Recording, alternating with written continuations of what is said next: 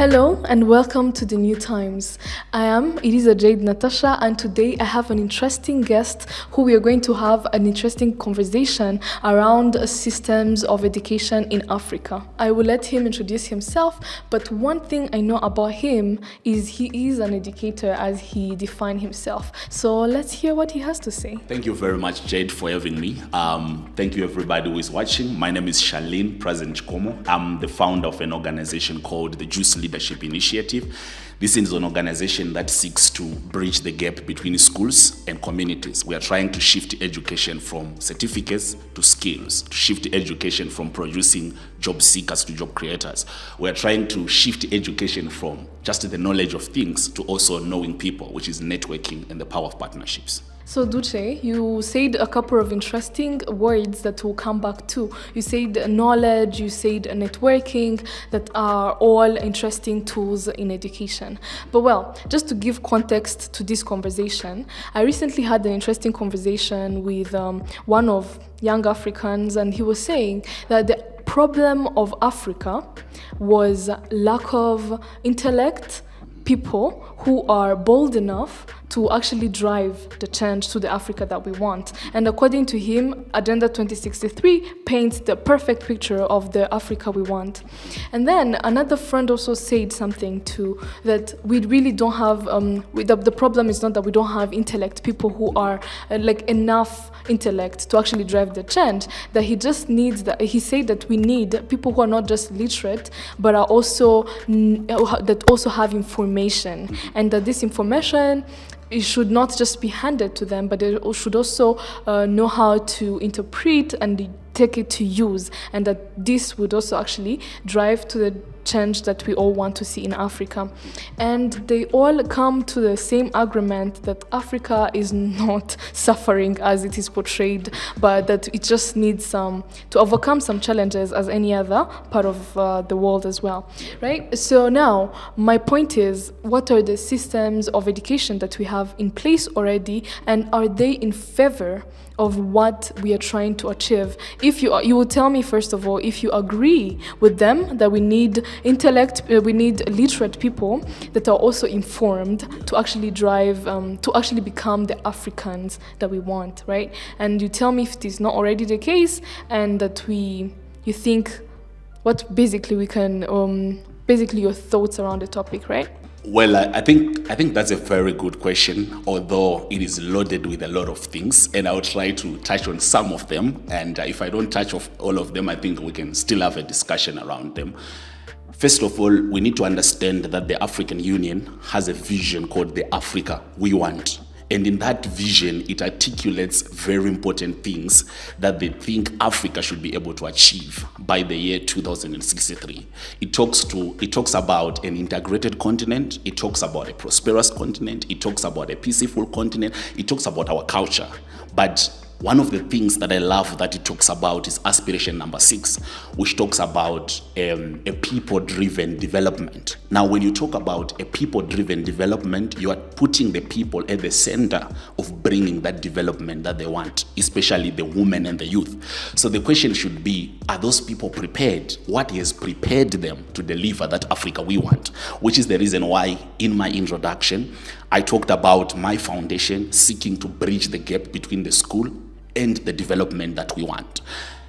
Again, when we talk about when you then say intelligent people, or when you talk about literate people, in which context are we talking about that? Because the problem we face is we find certain definitions of intelligence and certain definitions of what an educated person is that are not, number one, African, defined by African, and that are not in line with the Africa we want to develop. Because every time we talk about the African continent, there's something that we need to put into consideration first, that we are a continent that is coming from colonialism, and before the colonization of the Ghana, there was a colonization through education, which was used as a weapon of manipulation, in the sense that education was put in place to make sure that Africans are educated to become good job seekers, not to become entrepreneurs and create the opportunities, because the colonizer wanted to be the provider and wanted to us to be the workers. Before you move on to say other things, just make it elaborate. According to you, what is an African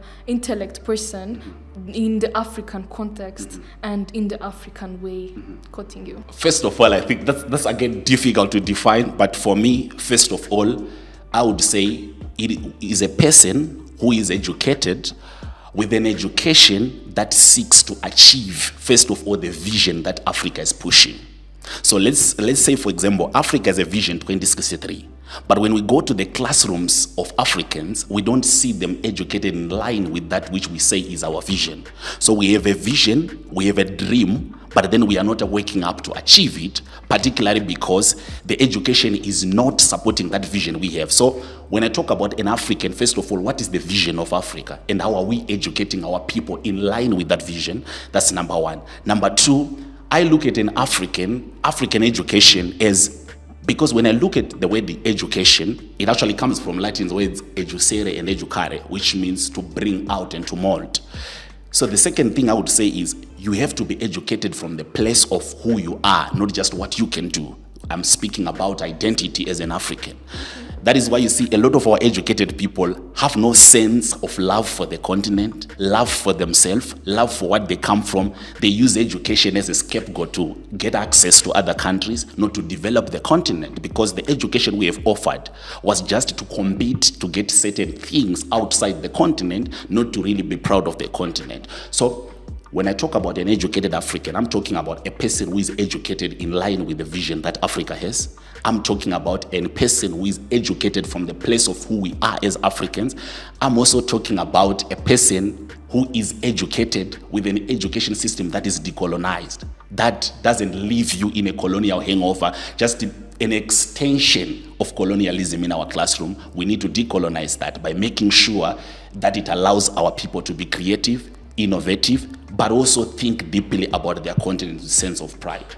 When one looks at the systems that are currently in our African countries, they would say that we have poor quality content, for example, outdated curriculum that are colonial based, and that we have inadequate materials, that we don't have all the materials that we would actually need to have that quality education, and that we have poor quality processes, for example, untrained teachers, poor school management, and then they also say that we have national legal frameworks that are not in line with the vision, as you said, and that can be seen in the lack of compulsory education requirements that build the holistic person that we wanna have. And then there is also the poor legal enforcement of education policies.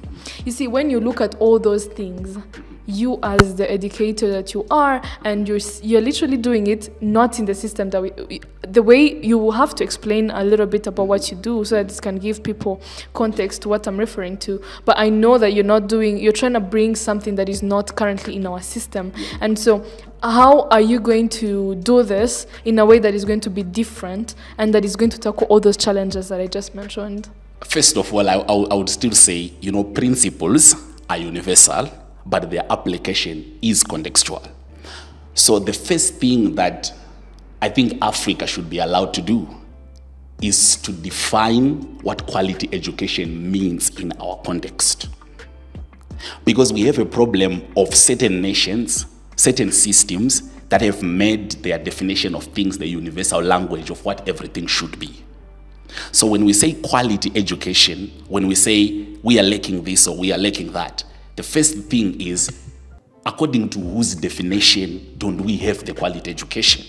Because to some, quality education is speaking good English, and that can be taken as quality. Or when you look at how African countries are ranked when it comes to education, you realize that it's literacy rate, it's things like attendance in class, and things like, but when you look at those things, really don't develop the continent. So maybe it's about time as Africans we say, what does quality education mean to us? And then we might find that quality education might mean, and that this is just an example I'm giving, might mean preparing graduates who are able to make use of the vast resources and opportunity that Africa has. for the benefit of the African continent. If that is quality education to us, then when we say you don't have quality education, it's in line with that which we have defined. So I totally understand that there are a lot of challenges within the existing system, part of it being how it is colonially templated. This is something that colonizers left, and we cannot trust it to deliver the country we want post-independence. Second being access and all these challenges that we have. But more than that, to me, it's really, have we been given an opportunity to define our own education? So I cannot even start debating on quality, debating on all these challenges, because they are challenges of a rotten system. I don't want to defend it or to support it, but I'm saying maybe let's think different. And this is, in short, this is what I could say. For example, when we complain about content, is it really about the content or it's about how we deliver it? For example, students study history in high school, and we ask a question like this: when did the French Revolution start? We ask questions like, who became a leader after this one and all that? And you just realize those questions don't really help anyone at the end of the day. But maybe, how about we start asking something like, let's say you were a king during that time, how were you going to deal with this issue? So that what you are doing is you are creating problem solvers through a simple history question. So for me, my worry is not really a change of content, but it's a change of approach in how we even approach that content, where we leave students with this content as a way to prepare them for problem solving, for creativity, for innovation, not just something they had to recite after everything, because you cannot create the critical thinkers that way. Well, I don't know if we can come to agree that maybe not everything is flawed. I mean, take a look at this, right? Almost all big inventions, whether technological, medical, and basically from anywhere, they come from outside the continent, right? So why don't you think that it is rather an opportunity for Africans to learn from others, just not to say the best? Because in this case, they're the ones we are actually going to learn from, since they have where they are already, right? What do you say about that? Who are the ones that you're talking about? I mean, outside the continent. I won't specify to say the West. I won't specify to say Europeans. No, I would just say outside the continent. All the big inventions, technological, medical. Let's even not go far. The COVID-19 vaccine. True. It came from outside the continent. So how about maybe it's an opportunity for us to learn from others? There's nothing wrong about learning from others. It's a good thing, actually. Even companies learn from others, people learn from other people. What we know today, we've learned it from other people. But there is everything wrong to start learning from others without knowing where you stand. Because even what you're going to learn is just going to be useless. That's why you see the problem has never been learning, but what you do with what you learn. And if you look at what you do with what you learn, is not a result of where you have been learning. It's a result of who you are. That's why you see some of us have gone to school, and what we started thinking was the next country we can go to, the expensive cars we can buy. But there are those who have gone to school and really came back to the continent to further develop the continent because of who they are and what they believe the continent has to be. So I'm not arguing that we need monopoly of things, we need to close the continent and never learn from others. There is everything wrong. But I'm saying, let us make sure that we make Africans understand where they come from, understand who they are, understand where they are going, empowered enough that even when they learn, they are able to disseminate what is right for us and what is not right for us. Because even now, do we even know what is right for us? And do we even know what is not right for us? We don't, because we have not clearly outstated what is our vision post-independence. And if we are capable of doing that, then we can judge what is right and what is wrong based on that. And then if we build our people with an education system that allows them to know who they are, then they know their place in the continent. So if we are to go to other countries to learn and all that, how are we going to use that education that we are learning to develop this continent? And that remains a question. And if you would agree, you would agree with me that most of the people who have studied in the continent. They've just studied and they got best grades and they got the best school, and that's the end of it. So is education all about competition, or it's about fulfilling a mission? Is education all about being better than everybody in your class and then access what others cannot access? Or it's about really changing the communities we come from? So there's nothing wrong about learning from other people, but there is everything wrong if we learn without an understanding of where we stand, because we'll end up photoshopping everything and realizing that it doesn't work for this continent. Well, you keep saying, do we really know what's right for us and what's not right for us? Let's look at an example of an African country, right? So Seychelles, you know Seychelles, right? Seychelles is the only country that has reached education for all in Africa. So for Seychelles, they defined what's right for them as making education available to everyone, regardless of their background, regardless of their disabilities, basically education for all, right? So Seychelles is the only African country in the top 15 rated education systems globally, and it owes this, according to UNESCO, to the fact that the government spent 11.1, around over 11% of its total budget on education. Basically, they prioritize education through investing more in education, and that so. It is also seen as so another thing that makes it possible in the country is that students that are between the age of starting school and 16, they have free and compulsory education, which facilitates the education for all, and that it continues till they are 18, right? And then from there you can take your own education up. So what do you say? Do you agree that this could also work? Do you think this could work for the rest of the African countries, or the context may differ? And do you think this could be maybe a model to look at? Again, first thing, I really want to appreciate the people of Seychelles for what they have done in terms of giving access to education, because we cannot start talking about quality education before even we look at the quantity of people who have made it to school. I think quality is the second thing to talk about after looking at access. And I think it's good to have people access schools, to have people go to school, free programs into education and all this. I think this is good and it's amazing. I'm not that much well-versed with their education system, so I'm not going to comment much on that one, but I'm going to say maybe this issue of accessibility, it's something that I really commend. And then to talk of the model, which I think Africa needs or other African countries can maybe take into consideration, I think I'll provide what I think is the model. I will not say Photoshop that of Seychelles and then it will become a model maybe for Rwanda or maybe for Zimbabwe, because you might notice that things to do with free education, for example, you might notice that some countries don't have the income capacity to do that. And it can't work in all countries. Things to do with, people just going to school and all that. Other countries are not well resourced to achieve that. And that's some of the things we need to maybe talk about. But what I think really for me is the model for that other African countries can put into consideration. It's something that I'm going to suggest, which I think is ideal. First of all, I think number one, we need a curriculum that is developed through, what I would like to say consensus building.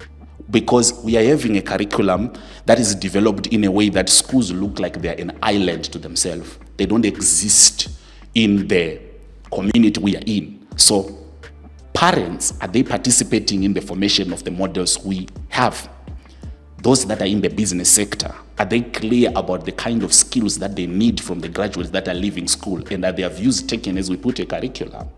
Governments, because you also know that education is a weapon towards the fulfillment of government policies. For example, Rwanda has a Vision 2050, I think. The schools have a role to play in achievement of that vision. Government has a role to play in how people are going to learn.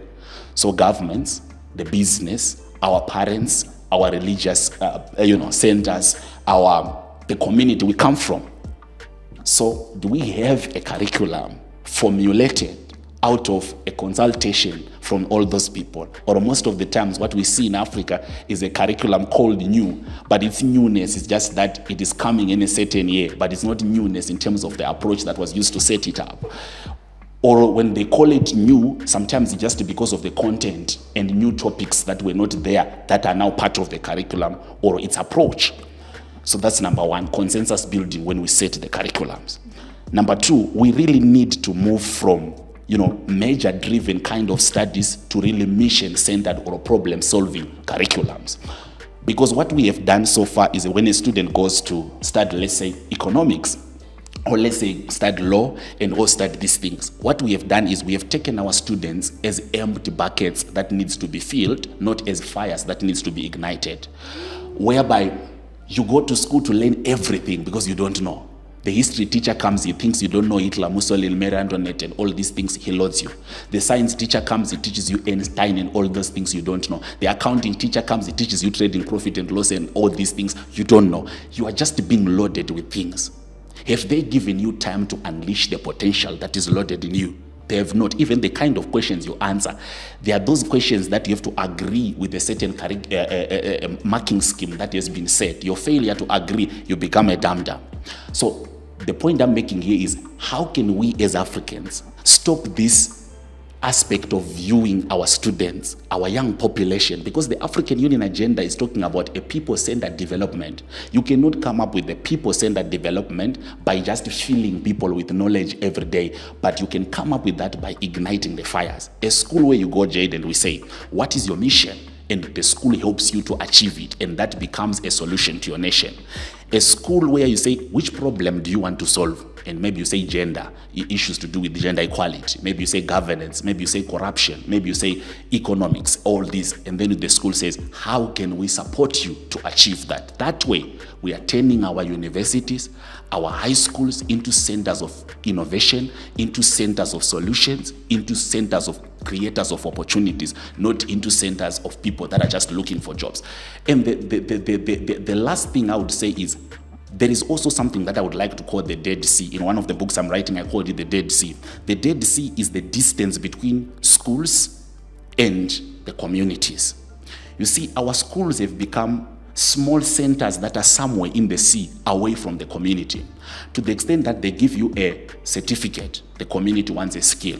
They give you a job-seeking mindset when they tell you when you graduate you're going to get a job. When you come to your country, you realize there's a highest level of unemployment. The jobs are not available. Most of the guys who have gotten degrees are just walking in the street. Some of them are now into drugs because they were disappointed by the system. They teach you things, but who you know is more important than what you actually know. There's no time for networking and all that. How do we bridge this gap? It is by making sure that the community is in touch with the school. The school is in touch with the community, because schools produce people who change the community, but communities also define how we learn. So something like that, I would think it's a better model for the continent. It's not even everything, but it's maybe what I can suggest, not just the access and so forth. You just compiled different big subjects in few words, and we're going to leave our audience to meditate on that. And well, one thing that African youth are judged for is that we complain and we have a lot of words, but we don't put in action. So Duce, you as the educator that you are, please tell us about what you're doing for your country, Zimbabwe, and tell us about what you're doing for the continent as a whole. And this is an opportunity for you to also share about your book, and basically what are you doing and what would you want to see the youth doing? Thank you very much for that. We are a generation that knows everything wrong except ourselves. One thing I would say is, in 2017, I graduated from high school in Zimbabwe, where I was studying history, divinity, Shona, and geography. And I had like all the A's. I was one of the national top performing students. But I took a gap year to really, because I felt like everything I've been learning from primary, where it took me 7 years, to high school, where it took me 6 years. I felt like I was introduced to everything except myself. I felt so empty, although I was called educated. It's only now that I believe I was schooled, but I was not educated, because education is unleashing the inner abilities of a person. It is not loading the person with knowledge. So during that gap year, I found it difficult, for example, to get jobs. I found it difficult, for example, to know who to go to achieve what. I found it difficult. It's like school had cheated me, because I was the best student in class and I believed I was the best.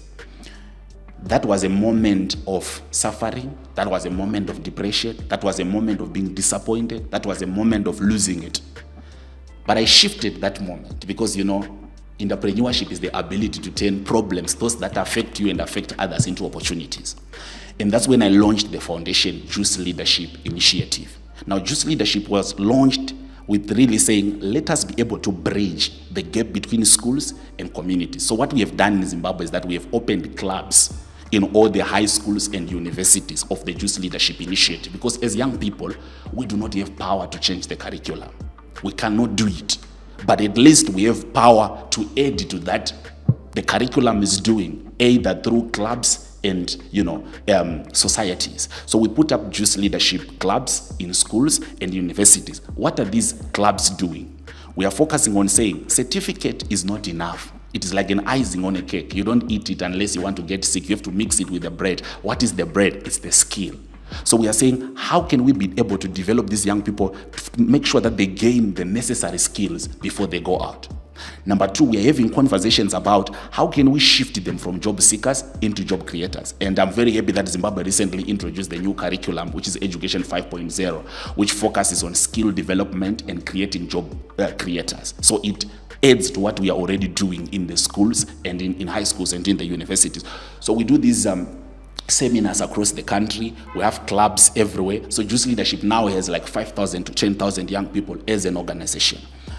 Apart from that, Juice Leadership Initiative is an organization called Think Tank 35. So under Think Tank 35 is we want to connect 35 mentors with 35 mentees to produce 35 opportunities every year.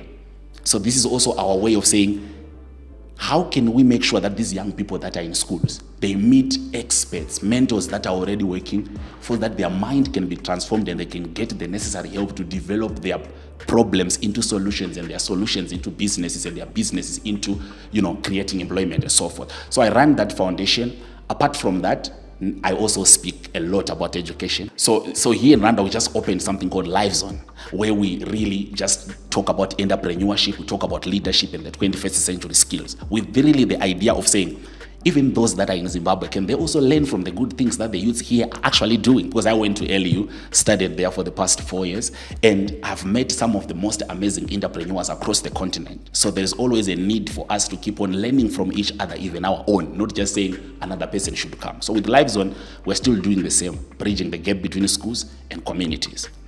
Another thing I've done is to start speaking about these things. Unlike old days where you needed to queue on Rwanda TV or on ZBC or on SABC, you can simply open your Facebook page, your YouTube account, and start talking about things that matter. These are some of the things young people are privileged with and young people can do. Apart from that, I write as well, articles, but I'm working on a book. So the book is called The Uneducated Graduates. So it is going to be a book that have 3 books, right, different volumes. I don't know why I'm sharing this. I was not supposed to share. It's gonna have, so the first volume is gonna be called Colonial Hangover, where I want to talk about how the education systems we have are colonially templated and they've left a lot of Africans still colonized. And unless the rotten tooth is removed from the mouth must chew with caution. So colonialism is still in our classrooms. How can we remove it? The second one is called Dead Sea. Dead Sea is where I want to explain the distance between schools and communities and how most of our graduates become misfits in the market. And then the last one is going to be called The Teacher That Schools of Education Failed to Produce. This is where I want to really explain teaching not as an opportunity to hammer students with content, but teaching as an opportunity to partner with God to discover, develop, and unleash that which He has created.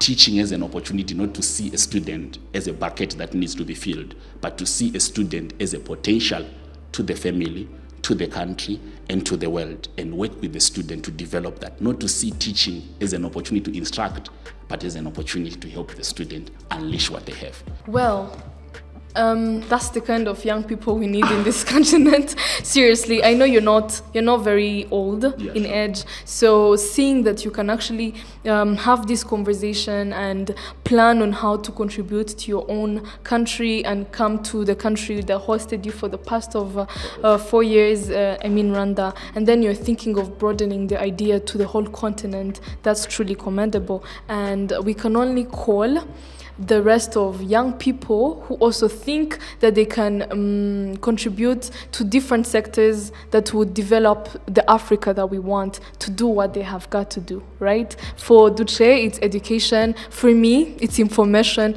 What about you? Thank you.